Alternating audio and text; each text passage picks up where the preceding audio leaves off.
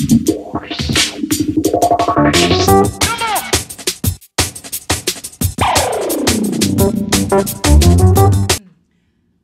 this is Ari with Geek Girl World, and I'm here interviewing the cast from Tangerine along with their director, Sean Baker. Hi, so this question is for Sean. The film has this vintage, almost 70s blaxploitation film to it, as well. It's very of the moment and of this time too. Was that intentional to like blend those two kind of nuances? I was trying to blend several eras, but it's funny you bring up the 70s cinema because I think I'm most influenced by that cinema. And yes, it was very much of a mix of old and new, and that's because we were using the iPhone and we were using so much new technology and newer music.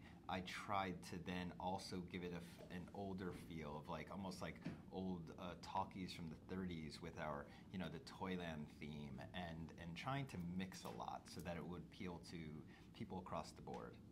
That does come across. I like that it kind of like has this whimsical vintage feel to it. I'm glad that you caught on that. So thank you. And the Toyland rendition, that's like actually one of my favorite scenes too.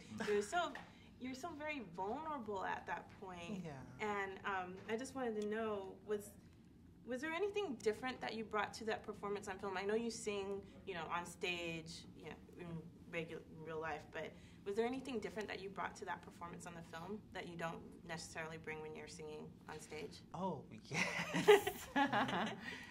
Okay, Sean's gonna kill me for this, but no. I hated the song.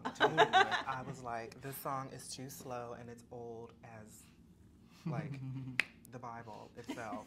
Like, the song was really old. And, like, I thought it was quite a challenge because it just was. But, I got it down. Eventually we thought about it just being like a lullaby. So I had to sing it really, really soft, which is not normally how I sing a very, very powerful, really high octave range voice, and I had to sing it really, really soft. So that was quite challenging. And you two, you and Kiki are friends in real life. Oh yeah, most definitely. I love her. Yeah.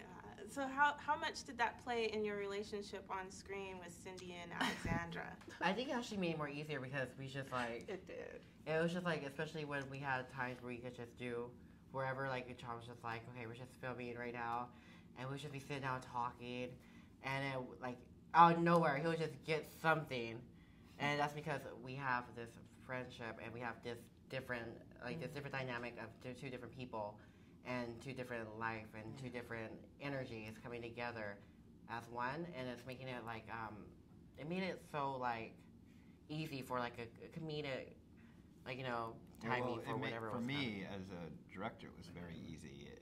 There were times where we actually spent whole days where we didn't really have a script. We had beats and themes they had to talk about or hit, but there was one day where we just decided, let's walk down Santa Monica and have them riff on different ideas, and it was just, and I think a lot of that stuff just came from the fact that they truly had this connection, and they were just able to speak in such a casual way, and basically everything there is very natural. It's how we are in actual real life. Like, so if you meet Maya Taylor, she's like that in real life, just without being a prostitute. Let's just say that.